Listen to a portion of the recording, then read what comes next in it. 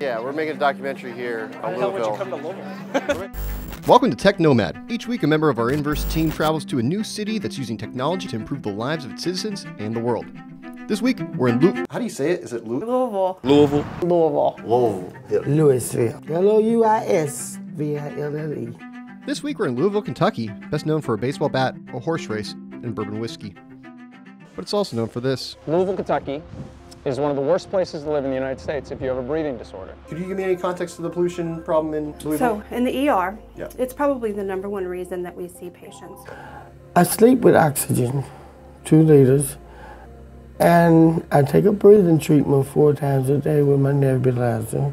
It's not just the air, but it's a bad spot for allergens too. But yeah, there's certain times when they give those alerts. An air quality alert has been issued. We do have an air quality alert for today. Yesterday, ozone levels reached unhealthy limits. Most cities, they'll have a chamber of commerce that collects best lists. So Louisville's the best place to get bourbon. It's the best place that, long list of best. There's also worst lists. When I just asked around in the hallways, why are we the worst at this? I didn't get satisfying answers, is the truth. How do we get off the list was really the goal. Get off the list. It says, do not eat the fish in Chickasaw Park Lake. These fish are potentially a health risk as they may be contaminated. This is a temporary ban while additional testing is done. Additional testing?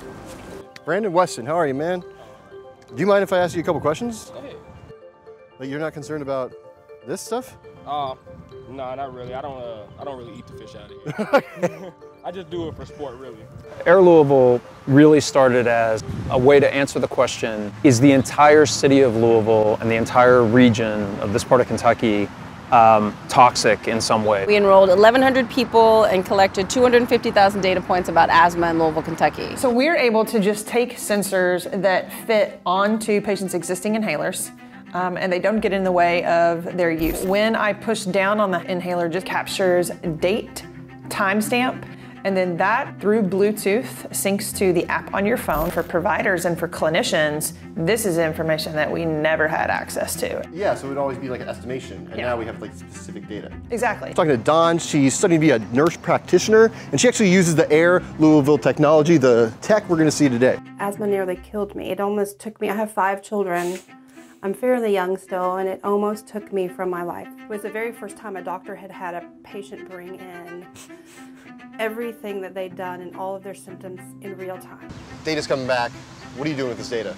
So when the pilot data came back and we actually saw a heat map, we went to folks who actually are making decisions about where people live, how development can occur, how transportation works. We could sort of put the air in a different context and say, this is what's happening in our city. These are some places in the county that it's really bad. Let's talk about policy. Let's talk about transportation policy or trees. Once we saw the connection to air pollution, we actually looked for solutions that we could implement locally that could remediate air quality. Their data is like they decreased asthma symptoms in all of their 1,100 participants by 80% in a couple of years span. It's amazing. Yeah. I think it really has become a model. I know that other cities have reached out to us trying to figure out how do we model what Louisville has done. This is kind of an active form of public policy that I think is the best way to use technology like this.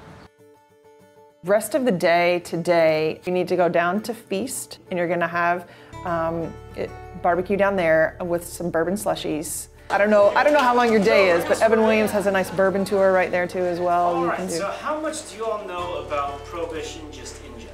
Oh yeah. It sucked. Amen. No, A+ on that one. While the bourbon slushie was pretty underwhelming and not great at all, AIR Louisville is truly remarkable. I think Dawn says it best. I feel better about the world. There are good people trying to do good things. That's what Louisville's about. We're just one community. And if we can keep Louisville this amazing place, then there are other places in the world that are just as amazing.